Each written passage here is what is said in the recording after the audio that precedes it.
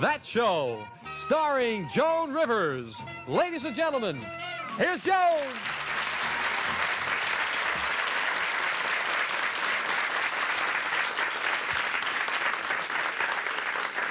A lot of you are probably wondering what I'm doing on the runway, and if it's not in an airport. And it's because we're going to be discussing burlesque today. And with us we have Sherry Britton, who can certainly show us how to strip. She was on the all-time greats and still is.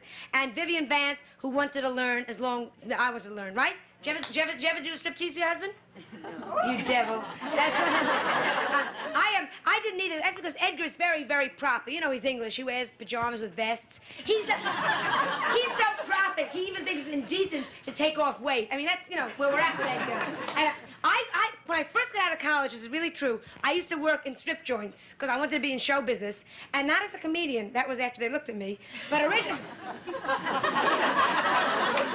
but you have to choose your theme song, and I used to strip to Little Things Mean a Lot. But I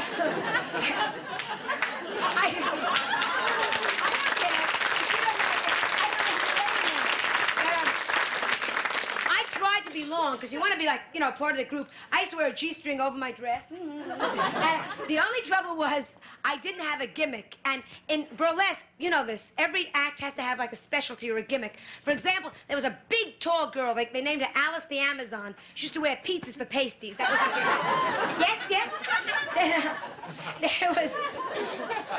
It was a sight.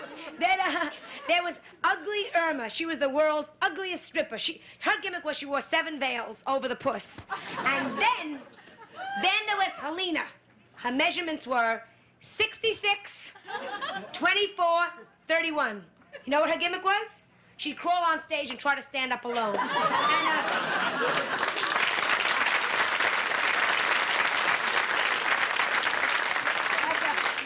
My gimmick was I would come on nude and the men would scream, "Put it on." But I guess burlesque is pretty much dead now, you know, don't you think? And that's because you've seen one stripper, you've seen them both. And you can't blame people, you know, they don't go that... Yes or no? Yes or no? I don't know whether to stop... No, that's no. I knew it was no. I just wanted to confuse the back. But we were talking backstage with Sherry, and I was like, what do old ex-burlesque queens do? You know, there are a lot of these queens around, right? They all became hairdressers.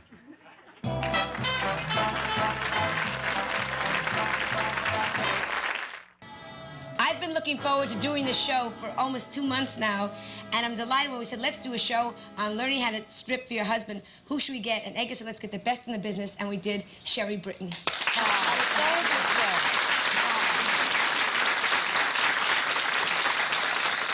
And so I wouldn't be alone.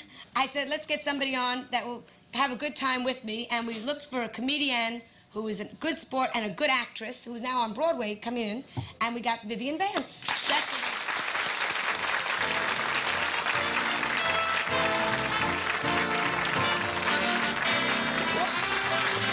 What's this for?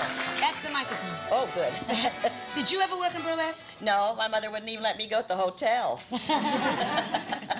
But I've seen it, and I love it. Yeah. I'd love to see it again. It's a great training ground. Wonderful training ground. I worked with lots of comics who worked in burlesque. One of the greatest comics in the world worked in burlesque. Then when I was in New York, I used to go see Phil Silvers and Rags Ragland. I was their straight woman. Were you really? Yes, at the Gaiety Theater it's now the Victoria Theater at 46th and Broadway. And you worked with it? Because I started in burlesque. I wasn't kidding during the monologue, but I had a different name, Pepper January. Oh, I love that. Yeah, didn't Comedy and Burlesque. Spice. When, well, like strip joints, which is a little different, because burlesque, you know. Quite different. Because there are a lot of burlesque, when do they start closing?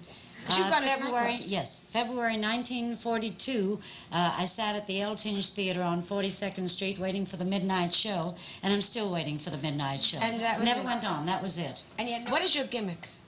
We were talking about gimmicks. Actually is my hair. I've always had very long hair, and at one time it was down to my ankles. And it's the most provocative peekaboo material you can use is hair. Oh, it's wonderful. You and I are in trouble already, Vivian. Peekaboo! What's your gimmick, Vivian? Well, now let's see. Just coming around and listening to these. Really, one of my gimmicks, one of the things that's always been so wonderful for me now working with Sherry today, I've always stolen just a little bit from everybody I worked with who was good. I always stood in the wings and watched the big ones go, even when I was an understudy, when I was in the chorus. I was always in the wings watching the big stars go and practicing what they were doing. Now, I don't know how far I'm going to get with this. Oh, be my guest. Be my guest. When you talk about the big stars, oh, I knew this was going to start to happen. Hurry up and don't move, because we're right back after the commercial. They put my hair on too soon, because I'm not supposed to wear my gimmick till later. This was originally somebody's wig, but I don't know whose, Lassie's. But we were talking before. Vivian said that you used to watch the big stars and copy. The stars in burlesque, do they have individual trademarks? Like, does a big girl walk a certain way? Does a small girl walk? Oh, yes. Vivian, did you ever do your own nightclub act? No, I worked in nightclubs, but I just sang in nightclubs. I've never been a stand up and do my own type show. Yeah, because somebody has to write for me, and then I get up and do it. Because I know, like, when I write my own comic material and someone steals a joke, you go insane. Oh, now, yeah. if someone stole, like, your gimmick with the hair, would you have been upset? Well, there was such great rivalry amongst all the women in burlesque, because just how much can you create? How very different can you be? And at that time, there were 17 burlesque theaters in New York alone. So you can imagine all the stripteasers that were employed, or whatever you'd call it, all over the rest of the country. Now, there'd be such with the actual physical fights, because they'd stand and watch one another in the wings and say, you stole that move, you stole that gimmick, you stole my way of... For example, now, I invented panels. G-strings are little triangles that you wear it's a tiny bikini. And I have knock knees. So I invented fringe or chiffon that went from there to the floor, from the G-string to the floor, and then I knew that my legs looked fine. Well, in 2 minutes flat, everybody was wearing panels. I had to start a panel up here. You know, what is this, Vivian? Do you know what that is? Pass it to Vivian. Well, I could guess, you know, but I really know what it is. So I'm not going to say, but I could guess an awful lot of things. But it's pretty. May I tell you about it? Yes, this is a pasty. I'm fascinated by This that. is a pasty. Looks kind of like a little dunce cap, doesn't it? Only it doesn't go on your head. It goes somewhere else. Now, for a young lady who is not particularly well endowed, it makes much ado about nothing, you see. Now, this happens to be a very fancy one, and they don't make them this nicely anymore. They're usually sequins, and I can't wear them because my hair gets caught in sequins, and you can have an accident that way. I bet people wait. Oh, what an accident. Don't let us get our hair caught in our pasties. Would you... I had that trouble all the time. Would you show us... Sherry, would you do a strip for us, and then Vivian try one? Would you? All right, but... The passionate and provocative, the daring and dynamic, the one and only Miss Sherry Britton. Oh, that's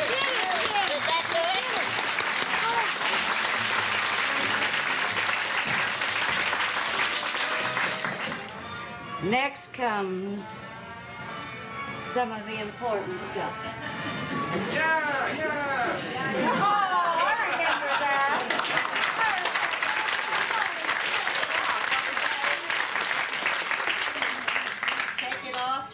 Take it off.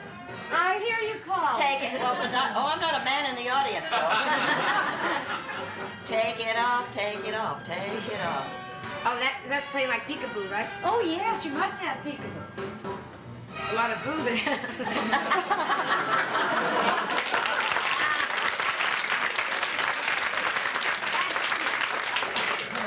Oh, that's great. There.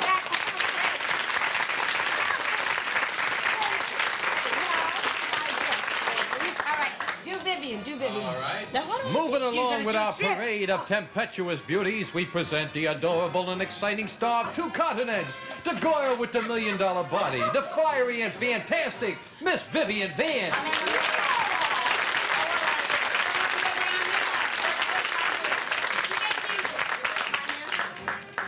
There it goes. Slinky. Did I go to dramatic school for this? Come on, Vivian, sell it. Now, what am I supposed to be? The gloves, Taller in between. Oh,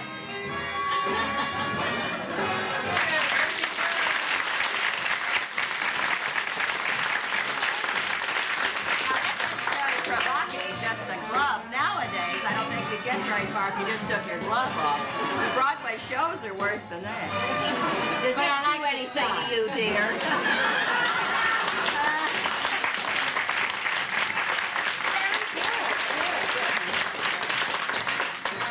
That's very good. You never did that? That was very good. That's fun. Your turn. Your turn. And now the management takes great pleasure in presenting the voluptuous and exciting star of the show. Here she is, the girl with that captivating body, Miss Pepper January.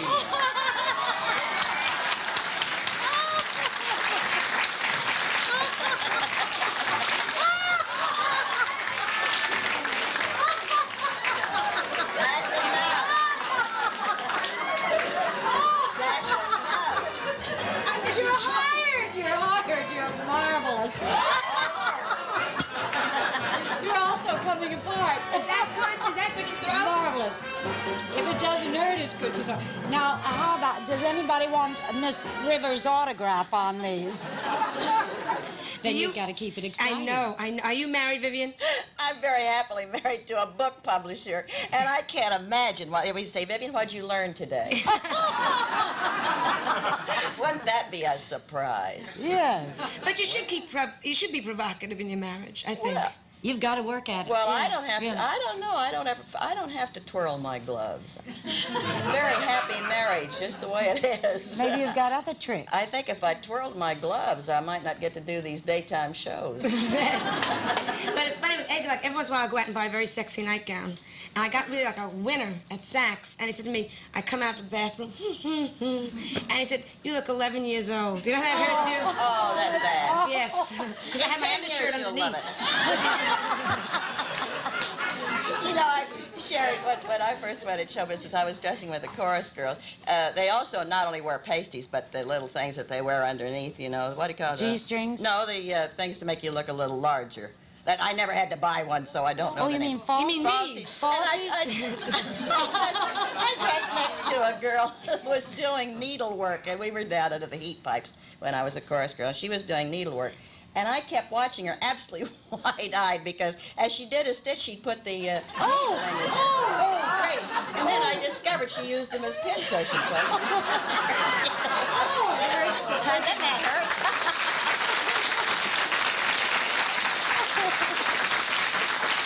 What do you think about topless now? Do you think topless is any art to topless? How can there be? Whipped cream before the meat and potatoes is Yeah. ridiculous. And it's just there. You know, it's like seeing the end of a baseball game or the end of a football game. You go there to see the game played. Yes, yes. You don't go there for the end or the score. You might as well pick up a newspaper and get the score the next day. You know, once there was I was out in Hollywood doing a show with Lucy about 3 weeks ago, and I always love to look at all the new ads on Sunset Boulevard. What are they doing this year on Sunset Boulevard? Because it's always wonderful. My favorite one is up now, and it makes you think a little. It is topless hypnotist. What do you stare at? They don't use the watch anymore, I'm sure. But that's what it is, topless hypnotist. We'll be right back after this break, so don't move. Topless. I want to say goodbye to Sherry Britton. Thank you so Thank much. you, It's a pleasure Jill. to have you on. Thank and Vivian Vance, Goodbye, delighted to darling. meet you, and you're just great. You got a whole new... And if you'd like to see the show when you're in New York, write Joan Rivers tickets, Box 850, Radio City Station, New York, 10019. Miss Rivers' guests stay at the Hotel Commodore while in New York.